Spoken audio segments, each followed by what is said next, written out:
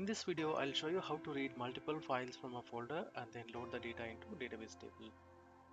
Here are the 5 files. These are all stored in a directory called Talend input, and I'm using the other folder called airport. So we'll read these files iteratively and then load the data into a database table. Alright, let's go to our Talent Studio. As you can see, I have already created a file delimited metadata for those. For one of the file, I have created it, so you don't need to create multiple for that.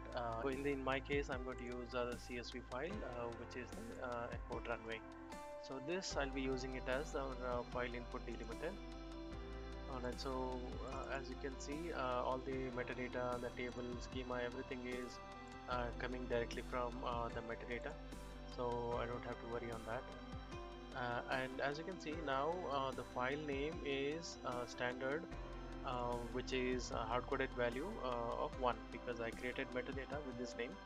So that's how it is. So in order to load multiple files here, we will have to turn this off to make it built-in, and as soon as you make it built-in, this is now enabled. So this part, instead of hard coding, we will have to use a global variable here. In order to read multiple files, we have a component called tfilelist. So what this component does is, this will actually read a folder, read a particular folder, and retrieve all the files from that folder.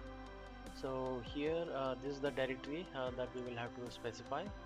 I'll go ahead and point to that this directory.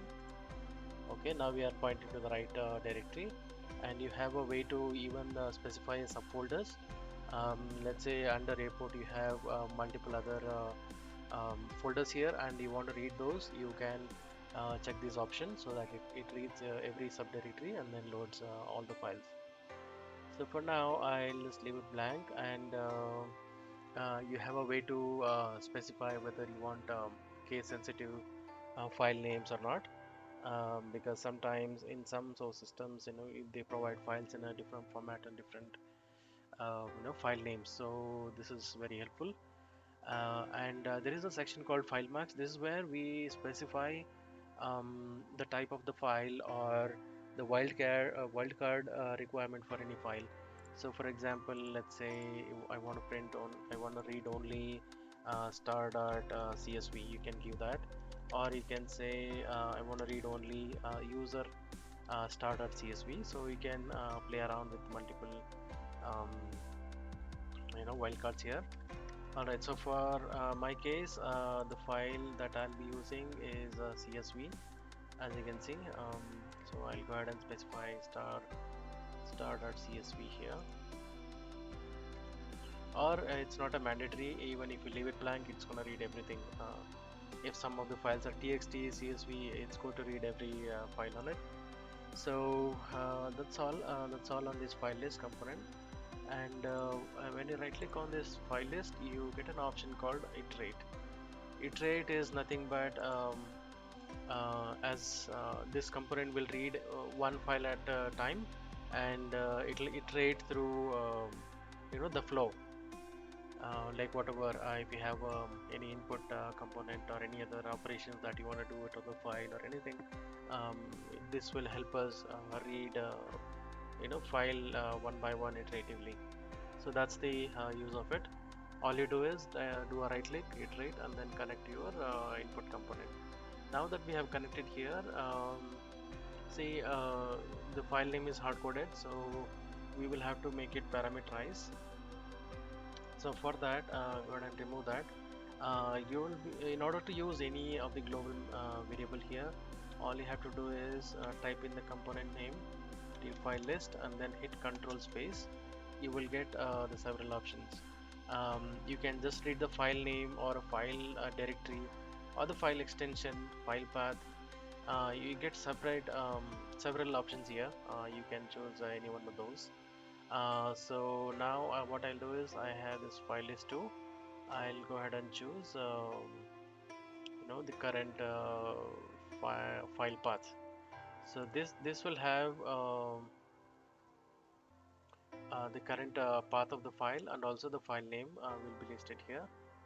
So I'll go ahead and use that. And you don't have to worry on the schema structure and the length of any columns and all, because everything is derived from a database, sorry, the metadata.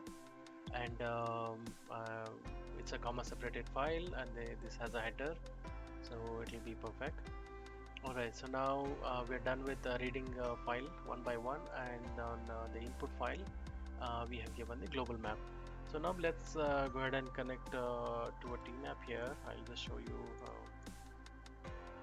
we can actually print the file name also, so that we know exactly whether we have loaded that file or not.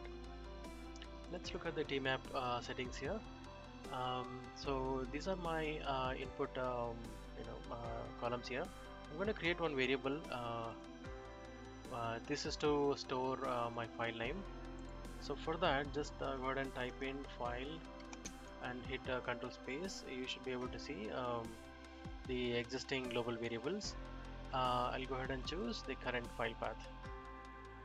So now this variable will have the actual file which we are processing.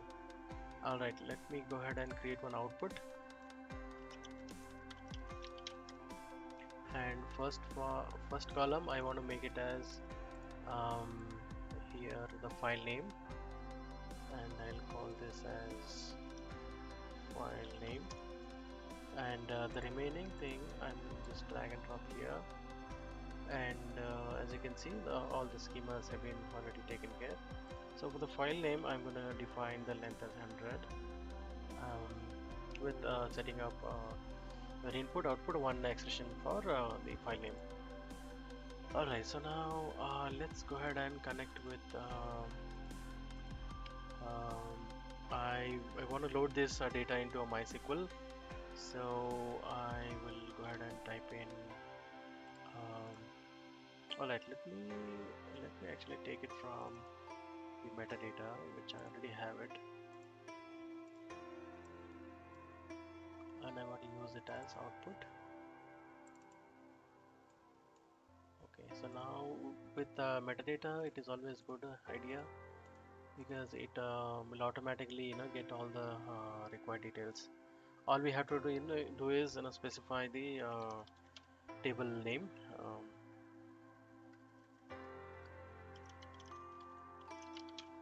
For details, and I would like to truncate this data, or I'll just do a drop table if exist, and then recreate. Let me go ahead and run the job.